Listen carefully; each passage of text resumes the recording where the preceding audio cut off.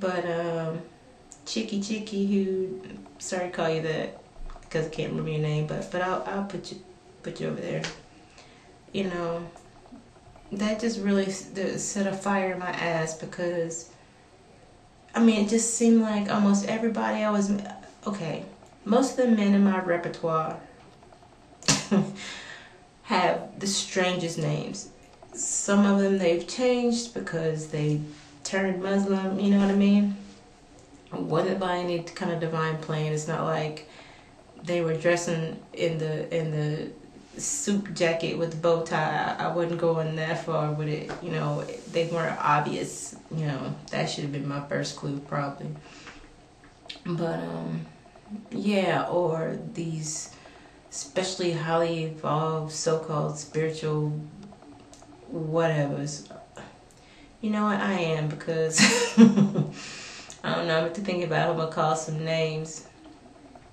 I just might do it because let me tell you, I have been through I have met some characters in my life.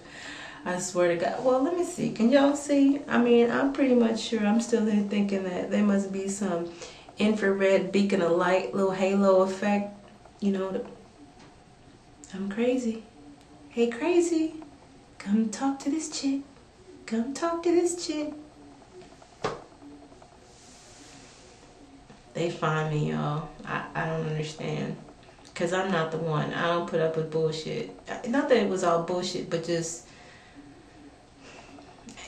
you ain't matching. Like, something ain't, you know, like trying to force two magnets together.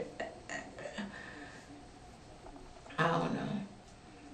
Maybe, you know, when people seem to be missing a screw, you know, they're hoping you that screw is going to, like, put them together.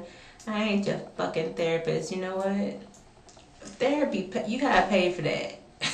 That don't come with a, you know, you coming over for a relationship and all you want to do is try to put yourself together. Man, come on. Look, we all got our shit, but, and when you're in a relationship, yeah, you should be there for one another. I'm not saying that. But you know what I'm saying. Some of these motherfuckers think you just supposed to be there to just wipe their ass, and because you're a woman, you supposed to take care of them. Motherfucker, go back to your mama. Let her take care of your ass.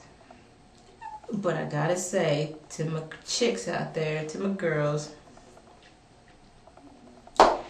please stop letting these motherfuckers move into your house. I mean, come on now. It ain't that good. It's not that good. Stop telling yourself that. And no, he's not going to change. And no, you're not going to change him. And no, you're not going to put it on him so good that he's going to want to marry you. Look, get that bullshit out of your head. Because you know what that does? For every one of those motherfuckers that we give that chance to, he's coming out of that thinking he going to do it to somebody else. And sure enough, that's why these motherfuckers end up with 4 or 5 kids by 8 different mothers. Because they live their whole life jumping from one woman's house to another. They go from their woman's house to your house. Look, okay. Rule number 1. If he ain't got nowhere to stay, he can't stay with you. Plain and fucking simple. No, this ain't the romper room. And if you ain't got nowhere to stay there, you need to find somewhere. You know what I'm saying? Ain't happening here. No, Rule number 2. Okay, all you entrepreneurs out there, look. That shit ain't even cute no more. Talking about, I always got money in my pocket. Okay, where's the rest of it?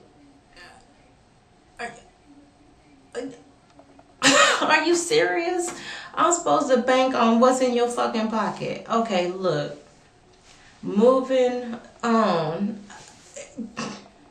Look, go talk to a 16-year-old who's impressed with that shit. You know what I'm saying? And mothers that have 16-year-olds, talk to your girls so they don't think that shit is cute even then. Oh my God. And rule number 3, I don't care if he has 1, 2, 3, 4, 5. Okay, let me back up. 1 or 2 kids is cool if you're about 30. If you 25 years old and you got 4 or 5 kids, leave that motherfucker alone. I don't give a damn if he got dimples, look like LL. Look, stop it. Stop giving these motherfuckers just because they smile at you. Hey, girl. I mean, yeah, that's all cute, but come on, they gotta come with something. Stop giving so much of these motherfuckers. They ain't got shit, nothing. And all they doing is coming to get from you. But they smiling at you. Hey, girl. I'm gonna holler at you. And if he's writing your phone number on a piece of paper,